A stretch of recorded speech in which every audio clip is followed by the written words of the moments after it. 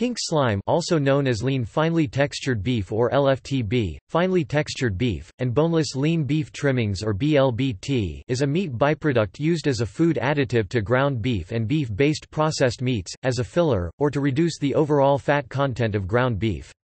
In the production process, heat and centrifuges remove fat from the meat in beef trimmings. The resulting paste is exposed to ammonia gas or citric acid to kill bacteria. In 2001, the United States Department of Agriculture (USDA) approved the product for limited human consumption. LFTB prepared using ammonia gas is banned for human consumption in the European Union. In March 2012, an ABC News series about pink slime included claims that approximately 70% of ground beef sold in U.S. supermarkets contained the additive at that time. Some companies and organizations stopped offering ground beef with the product. Pink slime was claimed by some originally to have been used as pet food and cooking oil and later approved for public consumption, but this was disputed in April 2012, by both the Food and Drug Administration (FDA) administrator responsible for approving the product and Beef Products, Inc. (BPI), the largest U.S. producer of the additive. In September 2012, BPI filed a defamation lawsuit against American Broadcasting Company for false claims about the product. By 2017, BPI was seeking $1.9 billion in damages. On June 28, 2017, ABC announced that it had settled the suit. Terms of the settlement were at least $177 million US. Counsel for BPI believes this to be the largest amount ever paid in a media defamation case in the United States. The product is regulated in different manners in various regions. In the U.S., the product is allowed to be used in ground beef, and it can be used in other meat products such as beef-based processed meats. The use of ammonia as an antimicrobial agent is approved by the Food and Drug Administration, and is included on the FDA's list of GRA, generally recognized as safe procedures, and is used in similar applications for numerous other food products, including puddings and baked goods. The product is not allowed in Canada due to the presence of ammonia in it, and it is banned for human consumption in the European Union. Some consumer advocacy groups have promoted the elimination of the product or for mandatory disclosure of additives in beef, while others have expressed concerns about plant closures that occurred after the product received significant news media coverage.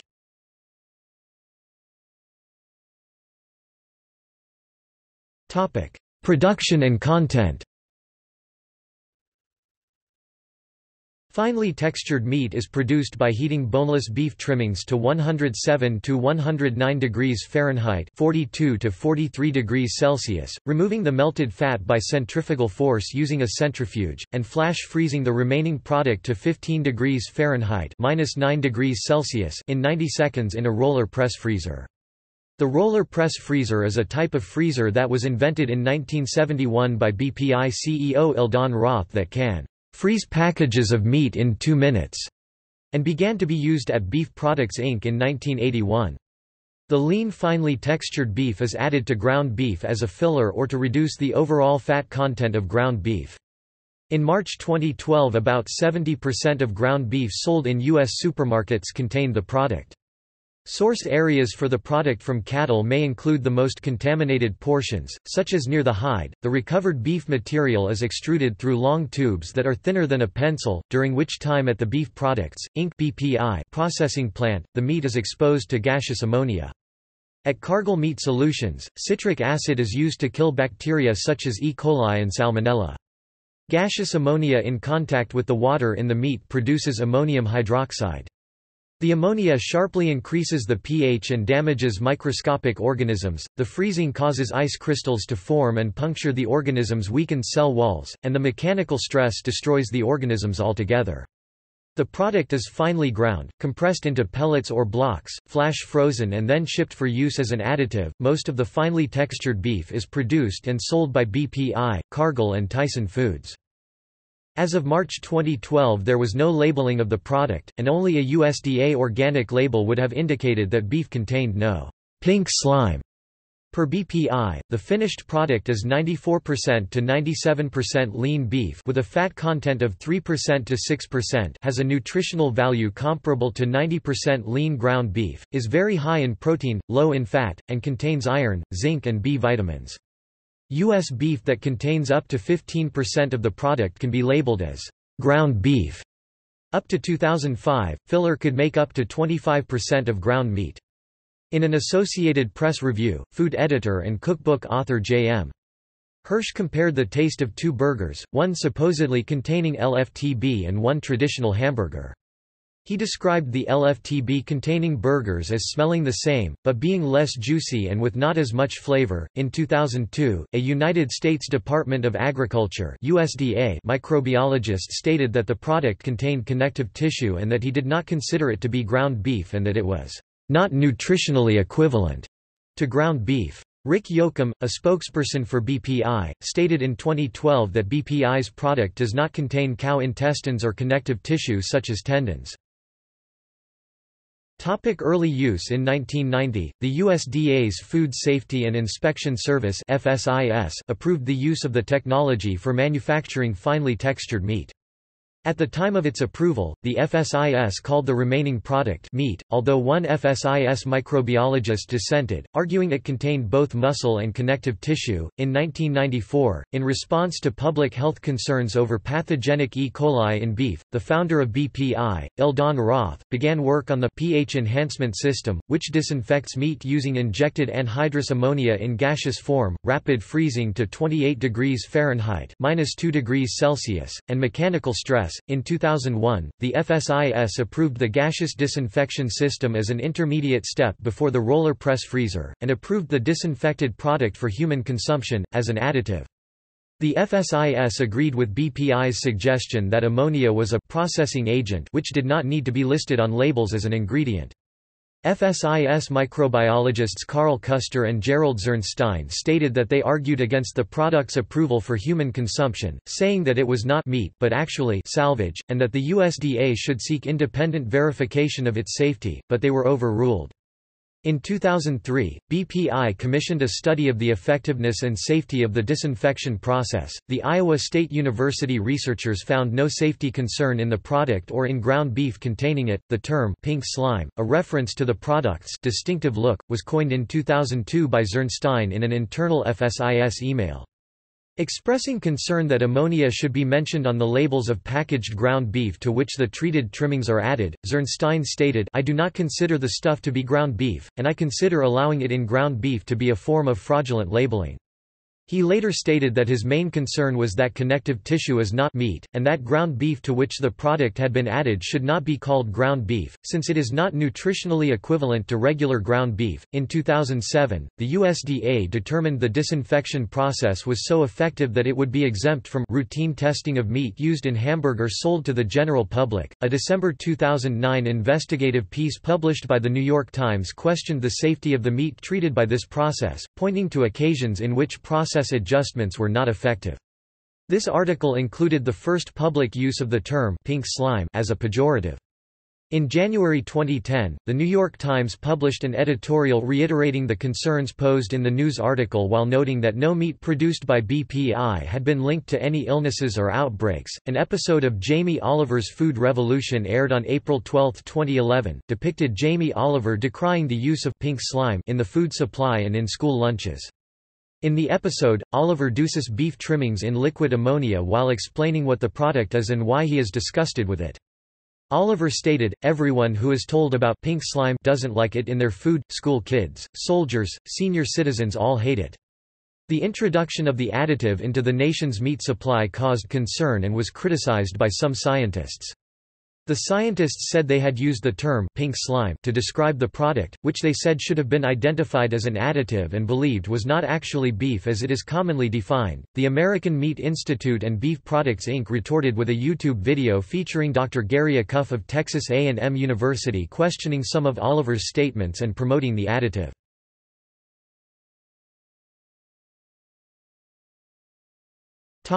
ABC News report. An 11-segment series of reports in March 2012 from ABC News brought widespread public attention to and raised consumer concerns about the product. The product was described as essentially scrap meat pieces compressed together and treated with an antibacterial agent. Lean finely textured beef (LFTB) was referred to as an unappetizing example of industrialized food production. The product has been characterized as unappetizing, but perhaps not more so than other things that are routinely part of hamburger, by Sarah Klein, an attorney for the Food Safety Program at the Center for Science in the Public Interest. Nutritionist Andy Bellotti has referred to the product as one of many symptoms of a broken food system. Food policy writer Tom Lascaux noted that ammonium hydroxide is only one of several chemicals routinely added to industrially produced meat in the United States. It was reported at that time that 70% of ground beef sold in U.S. supermarkets contained the additive, and that the USDA considered it as meat.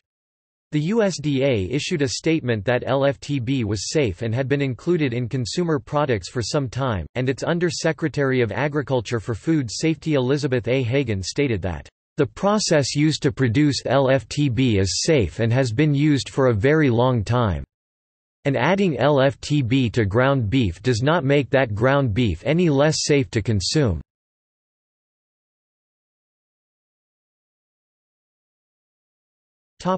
Industry response. Manufacturer Beef Products Inc. (BPI) and meat industry organizations addressed public concerns by stating that the additive, though processed, is lean beef that simply was not able to be reclaimed through traditional slaughterhouse practices until newer technologies became available approximately 20 years ago. With regard to concerns over the use of ammonium hydroxide, BPI noted that its use as an antimicrobial agent is approved by the Food and Drug Administration. The use of ammonium hydroxide is included on the FDA's list of GRA, generally recognized as safe procedures, and is used in similar applications for numerous other food products, including puddings and baked goods.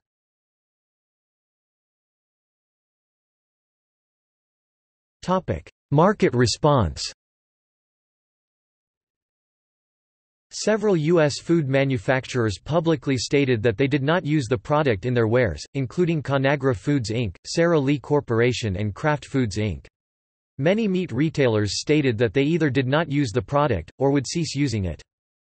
Many fast food chains stopped use of the product after the controversy arose, or stated that they had not used the product before. In April 2012, the Concord Monitor reported increased business in some small neighborhood markets where the product's use was less likely, due to consumer concerns about the additive. On March 25, 2012, BPI announced it would suspend operations at 3 of its 4 plants, being in crisis planning. The 3 plants produced a total of about 900,000 pounds of the product per day. BPI said it lost contracts with 72 customers, many over the course of one weekend, and production decreased from 5 million pounds of LFTB per week to below 1 million pounds a week at the nadir, lowest point of production.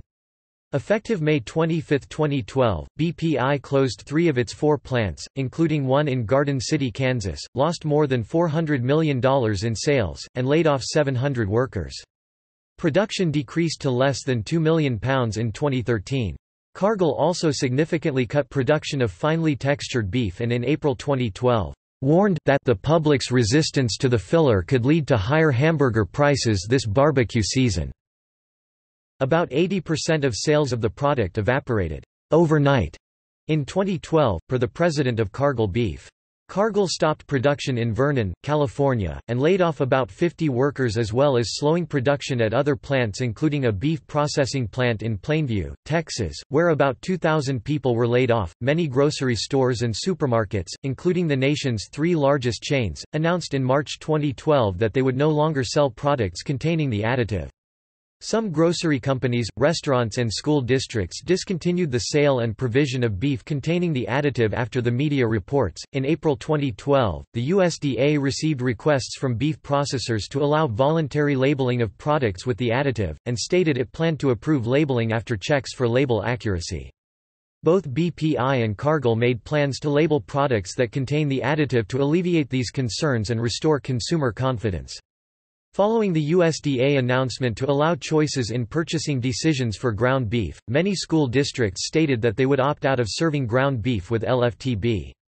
By June 2012, 47 out of 50 U.S. states declined to purchase any of the product for the 2012-2013 school year, while South Dakota Department of Education, Nebraska, and Iowa chose to continue buying it. On April 2, 2012, AFA Foods, a ground beef processor manufacturer of finely textured beef owned by Yucaipa Companies, filed for Chapter 11 bankruptcy, citing ongoing media attention that has dramatically reduced the demand for all ground beef products.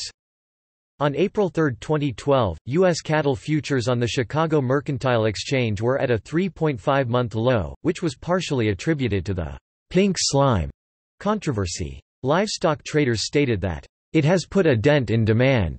It is bullish for live cattle over the long term, but short term it is certainly negative."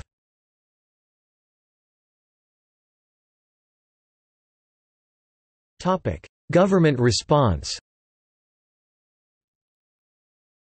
Following the suspension of operations at 3 out of 4 BPI plants, members of the media and leaders were invited by Iowa Governor Terry Branstad to tour the BPI facility that remained open in South Sioux City, Nebraska. The founders of BPI gave campaign contributions to Branstad in 2010, and to other candidates' campaigns.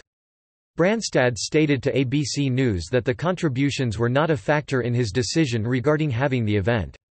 Texas Governor Rick Perry, Nebraska Lieutenant Governor Rick Sheehy, Kansas Governor Sam Brownback, and South Dakota Lieutenant Governor Matt Michaels, toured the South Sioux City, Nebraska, plant in an attempt to allay inaccurate information that they stated as having caused an unnecessary panic among consumers.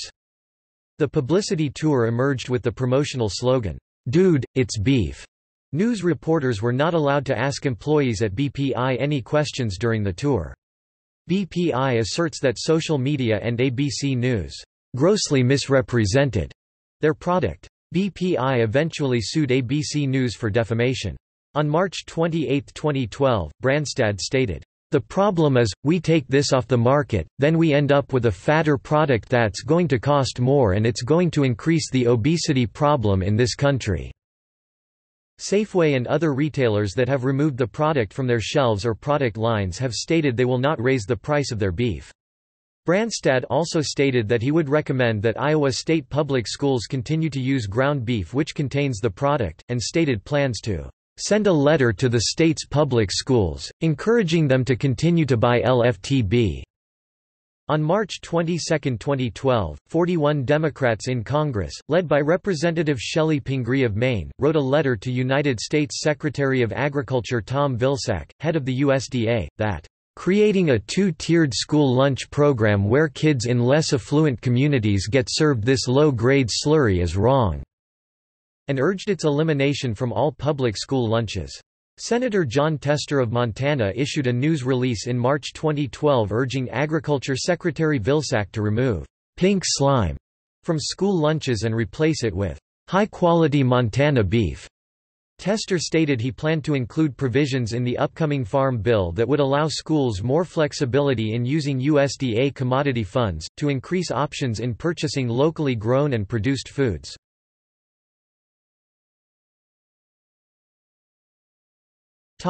School lunches. The reaction against the product has also been partially credited to a Change.org petition that has landed over 250,000 signatures to ban it in school lunches. After some parents and consumer advocates insisted the product be removed from public schools, the USDA indicated, beginning in fall 2012, that it would give school districts the choice between ground beef with or without LFTB.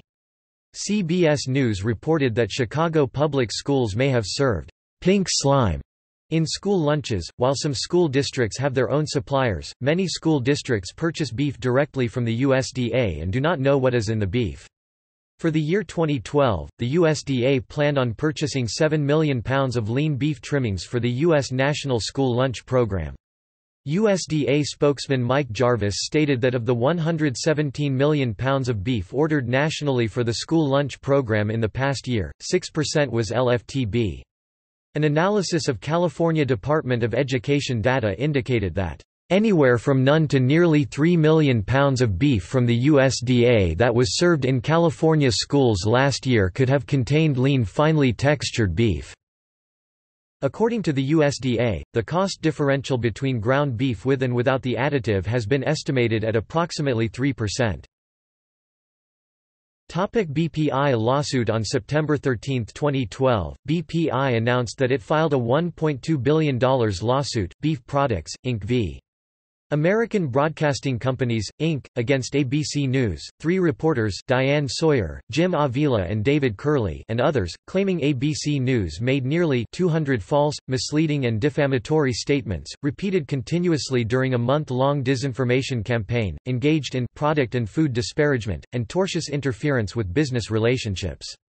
BPI called the ABC News series a concerted disinformation campaign against LFTB. ABC News denied BPI's claims, and called the lawsuit without merit. ABC News sought to have the case removed from South Dakota State Court to federal court. In June 2013, a federal judge sent the lawsuit back to state court. On March 27, 2014, South Dakota State Court Judge Cheryl Gearing rejected ABC's motion to dismiss, and allowed the defamation suit to move forward. Diane Sawyer's motion for summary judgment was granted and she was dismissed. The trial of the case began June 5, 2017, in Elk Point, South Dakota. The trial, in a courthouse remodeled for the occasion, was expected to take 8 weeks, but was settled after 3 weeks. The court ruled that BPI is a public figure, thus, proof of actual malice is required to support a verdict of defamation. ABC was represented by Williams and Connolly, BPI by Winston and Strawn. South Dakota has a food disparagement law which may have permitted triple damages to $5.7 billion had there been a verdict for the plaintiff. On June 28, 2017, ABC and BPI reached a settlement, ending the suit. Terms of the settlement were not disclosed. A Walt Disney earnings report indicated that the amount paid was at least $177 million.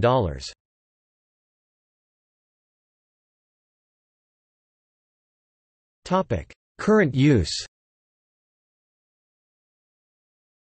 In March 2012, 70% of ground beef in the U.S. contained lean finely textured beef, and a year later in March 2013 the amount was estimated by meat industry officials to be at approximately 5%. This significant reduction is due in part to the extensive media coverage that began in March 2012 about the additive. Kroger Co. and SuperValue Inc. have stopped using the additive. Cargill started using a label stating, "contains finely textured beef," from 2014. Production of finely textured beef increased modestly, as beef prices rose by 27% over 2 years in 2014 and retailers sought cheaper trimmings to include in hamburger meat and processors find new products to put it in. Senior management of Cargill claimed almost full recovery as sales tripled. BPI regained 40 customers that are mostly processors and patty makers who distribute to retailers and the USDA since March 2012. It does not label its product.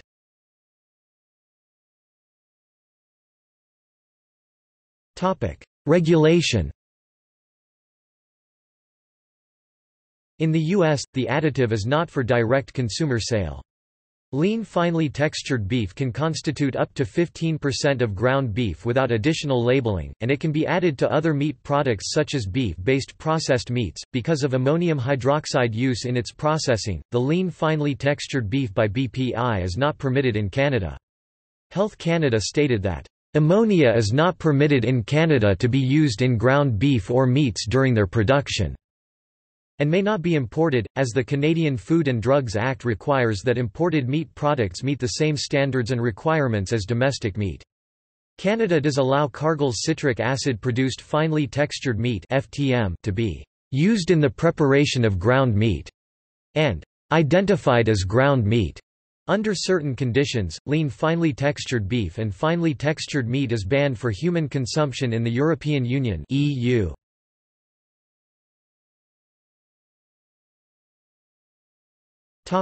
Public perception. The nature of the product and the manner in which it is processed led to concerns that it might be a risk to human health, despite the fact that there have been no reported cases of foodborne illnesses due to consumption of the product.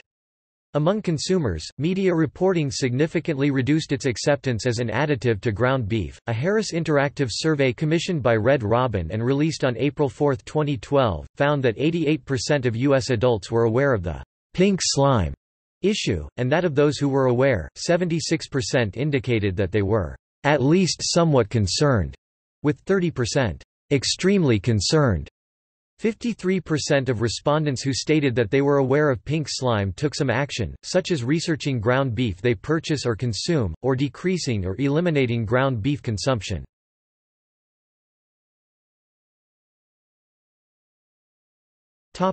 Legislation.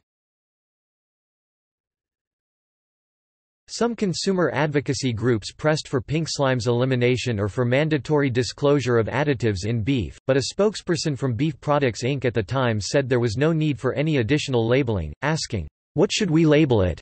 It's 100% beef, what do you want us to label it? I'm not prepared to say it's anything other than beef, because it's 100% beef." Other consumer advocacy groups, notably the National Consumers League, expressed dismay at the popular reaction against the product, and especially the plant closures. Because of business, the company has lost to very serious misinformation, widely disseminated by the media, about its product, lean finely textured beef (LFTB). Similarly, the Consumer Federation of America said the plant closures were unfortunate and expressed concern that the product might be replaced in ground beef with something that has not been processed to assure the same level of safety. U.S. consumers have expressed concerns that ground beef which contains the product is not labeled as such, and that consumers are currently unable to make informed purchasing decisions due to this lack of product labeling. Senator Bob Menendez of New Jersey called upon the USDA to institute mandatory labeling guidelines for ground beef sold in supermarkets, so consumers can make informed purchasing decisions.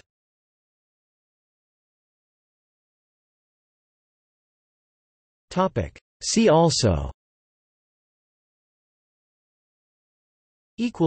Notes